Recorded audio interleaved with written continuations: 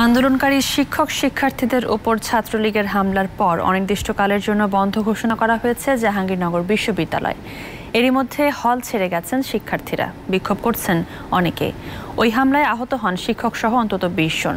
তবে আন্দোলনকারীদের উপর কোনো হামলা হয়নি বলে জানিয়েছেন উপাচার্য অধ্যাপক ফারজানা ইসলাম। এদিকে হামলার প্রতিবাদে শিক্ষক সমিতি থেকে পদত্যাগের সিদ্ধান্ত নিয়েছেন সাধারণ সম্পাদক সোহেল রানা সহ 4 শিক্ষক।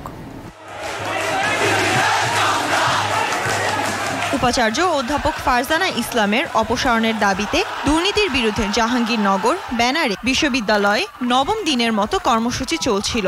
বেলা 11টার দিকে শহীদ মিনারের সামনে থেকে মৌন মিছিল বের করেন আন্দোলনকারী শিক্ষক শিক্ষার্থীরা। পরে তারা অবস্থান নেন উপাচার্যের বাসভবনের সামনে।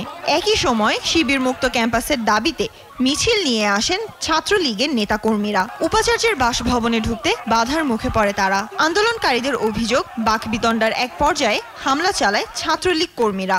আহতদের ভর্তি করা হয় বিশ্ববিদ্যালয় মেডিকেল ও পাশের বেসরকারি হাসপাতালে। কিছু দালাল শিক্ষকদের নেতৃত্বে ছাত্রলীগ সন্ত্রাসীরা এসে আমাদের যে মঞ্চ, সেই মঞ্চ ভেঙে দেয়, আমাদের মেয়েদের উপর গায়ে হাত তোলে, আমাদের শিক্ষকদের উপর গায়ে হাত তোলে এবং প্রায় 35 জনের মতো সাংবাদিক সহ আহত করে তারা। যে আন্দোলনকে দমানোর জন্য তারা জামাত শিবির তকমা দেওয়ার চেষ্টা করে, সেটার বিরুদ্ধে আমাদের অবস্থান। এবং দেখেছে হল ভ্যাকেন্ট করেছে, হল ভ্যাকেন্ট আসলে দুর্বলতার প্রকাশ। দাবি, যৌক্তিক দাবি, ফারজানা ইসলামের দুর্নীতি প্রমাণিত হয়েছে। আমরা সেই দুর্নীতির বিরুদ্ধে আন্দোলন করছি। অধৈর্য উপাচার্য তার পেটো বাহিনী দিয়ে, ছাত্রলীগ এবং টিচার লীগ দিয়ে, যেভাবে কর্মচারী কর্মকর্তা লীগ দিয়ে পিটিয়ে আমাদেরকে শুয়ে দেওয়া হয়েছে, তা জাতি আজ লজ্জাজনকভাবে দেখেছে। এরপর ছাত্রলীগের নেতাকর্মী ও সমর্থক শিক্ষকদের নিয়ে পুরনো প্রশাসনিক ভবনে নিজ কার্যালয়ে যান উপাচার্য ফারজানা ইসলাম। পরে নতুন প্রশাসনিক ভবনের কাউন্সিল কক্ষে সংবাদ সম্মেলনে তিনি বলেন, আন্দোলনকারীদের ওপর কোনো হামলা হয়নি। ছাত্রলীগ নেতাকর্মীরা সুশৃঙ্খলভাবে তাদের সরিয়ে দিয়েছে। সত্য কথা বলার কোনো জায়গা পাবো কিনা তখনই পাবো যখন মানুষ জেগে উঠবে। আজকে সেই মানুষের জেগে ওঠা আমরা দেখেছি।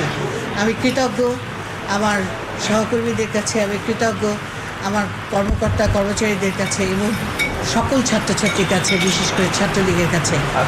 তারা দায়িত্ব নিয়ে এই কাজটি করেছেন এবং আমি বিশ্বাস করি এখন সুষ্ঠুভাবে বিশ্ববিদ্যালয় পরিচালনার জন্য একইভাবে তারা আমাকে সহযোগিতা করবেন। উপাচার্যের সংবাদ সম্মেলনের পর কাউন্সিল কক্ষে জরুরি সিন্ডিকেট সভা হয়, আর সেখানে বিশ্ববিদ্যালয় অনির্দিষ্টকালের জন্য বন্ধ ঘোষণার সিদ্ধান্ত হয়। শিক্ষার্থীদের হল ছাড়তে বলা হয় বিকেল 4টার মধ্যে। তবে সাধারণ শিক্ষার্থীরা হল ছেড়ে গেলেও ক্যাম্পাসে বিক্ষোভ করেন আন্দোলনকারীদের অনেকেই। দীপ্ত, বার্তা কক্ষ।